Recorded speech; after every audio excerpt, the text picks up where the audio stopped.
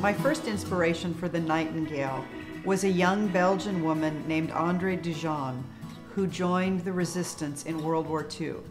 She and her father created the Comet Line, an escape route for downed airmen. She personally led airmen over the treacherous Pyrenees Mountains and into Spain. On her 33rd journey, she was betrayed and captured and sent to a concentration camp. I was also inspired by stories of ordinary French women who risked their lives to save Jewish children and to hide them from the Nazis.